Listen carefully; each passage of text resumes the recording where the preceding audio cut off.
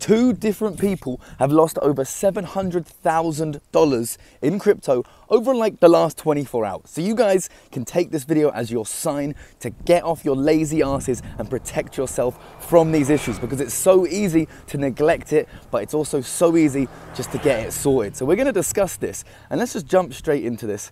We can see here, as we can see here, billionaire Mark Cuban confirms $870,000 worth of crypto stolen from his MetaMask wallet. Now we have this other YouTuber here losing $700,000 worth of crypto, and these are basically very similar things that happened. Their hot wallet got hacked, right? It's something that happens, right? Basically, people can get hold of your private keys, or they get hold of your seed phrases, or you have the same passwords and things like that. And we need to protect ourselves, because most likely someone who's watching this video, if you don't protect yourselves, you're gonna fall prey to one of these hacks. So let's discuss exactly how we can protect ourselves. So I made this thread just this morning over on X.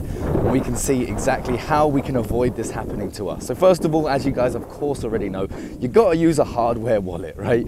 Use a hardware wallet. I don't know how many times I have to say this sort of thing, but essentially, this is how you protect yourself.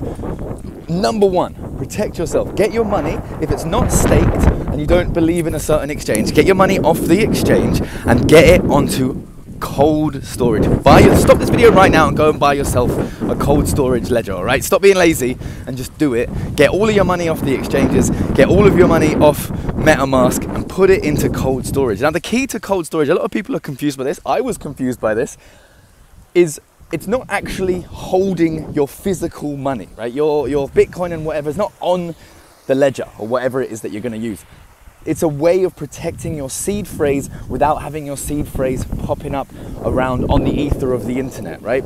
On top of that, every time there's a transaction that's made, you have to confirm the transaction using the physical buttons. And that's how we stop someone hacking into your MetaMask, for example, and then being able to do anything. Because they won't be able to do anything because you need to confirm the transaction physically. All right, guys? And it doesn't take very long, but even myself, I know, I just can't be bothered sometimes to do it. But just do it. Get your money off exchanges and MetaMask, get yourself a cold storage wallet. I personally use Ledger. You guys are welcome to use whatever it is. Next up, use a permission revoker. When using decentralized apps like Uniswap or OpenSea, you have to grant them the permission to spend your tokens and NFTs. This is called a token approval. If you don't revoke these approvals, the decentralized app can actually spend your tokens forever. So Revoke Cash is a good tool to use that to revoke all these permissions. Just do this periodically, go in and revoke the permissions just in case something happens. All right, guys? Now that's obviously to be used for your MetaMask. And if we scroll down, you can use also a contract scanner. D.Fi is a good contract scanner tool that you guys can get a quick rundown when you do look up new investments or tokens. So be careful for that. And the most important part of this is due diligence, right? Double check the websites, double check every transaction, know you're getting in, know what you're getting into when you're buying a shit coin. Guys, be careful. And don't use the same password for everything, and use two-factor authentication, guys. Don't use the same password for everything, all right? Because if someone, say, they get hold of a password for your Gmail or your YouTube or whatever it is, right? And you use that password for an exchange, you use that password for MetaMask, they can get everything. So don't be an idiot, don't be lazy, go and change your passwords now. Never have the same, I don't have the same password for any website. Any one website is completely different. They're never written down anywhere. Never write your passwords down. Never, ever, ever write your secret seed phrase ever down in digital form. Never. Write it physically, put it in a safety deposit box, hide it somewhere, wherever you guys want to do, but never ever write it down. Don't write it in your notes. Don't send it on a WhatsApp message. Don't send it anywhere. All right, guys? Because this is how people get hacked, right? And I really don't want any of you to be hacked. Everyone who's watching this video right now has made it this far.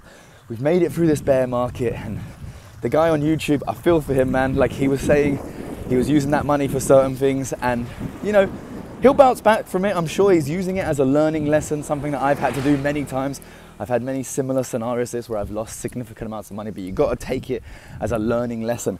But with that said, guys, let's protect ourselves, let's not be lazy, and you've made it this far in a bear market, don't let something stupid like this, you know, destroy all of those future gains. Because we're going to go into another bull market eventually. Maybe it's tomorrow, maybe it's in 2 years, maybe it's in 3 years, whatever. We're going to go into it, and the last thing you ever want is to lose that money. All right, that was my Sunday PSA.